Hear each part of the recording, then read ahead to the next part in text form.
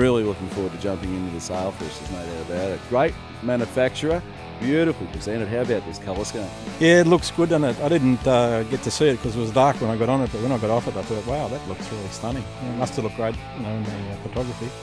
No, I think this is really going to throw a cat amongst the pigeons, I reckon, here today. Well, let's hope so. Sailfish, the name's been around forever, there's no doubt. What are we powering with, mate? It's got 135 Hondas on it, and you'd think for such a big boat it probably wouldn't perform, but it does. It goes really well. Angelo, I reckon there's a big smile on your face. Do you like cats? I do now.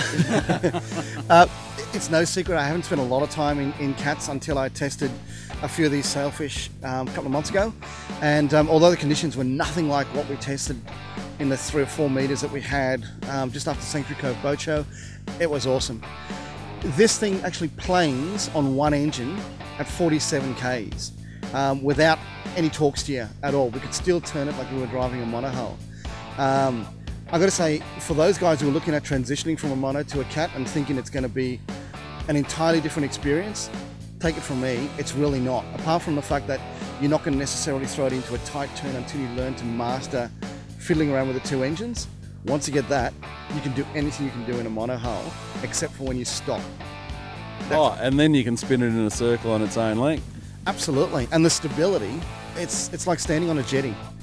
I hadn't driven a cat before. Oh, haven't you? First time? First time, and there's all those myths floating around, so I was a little bit apprehensive, but as soon as you got behind that wheel, so responsive on the helm, on the throttles, and just the ride. Just the way, it just comes over and just caresses the top of the blade. No, there's no smacking up in the air or anything.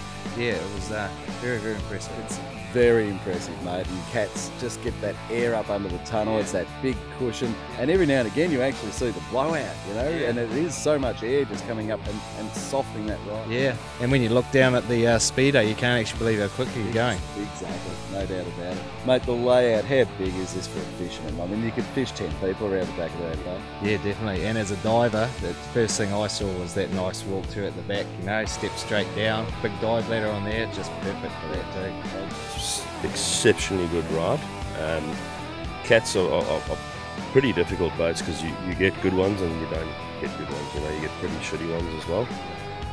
This is far from it. It's top class. And mate, it's quite towable.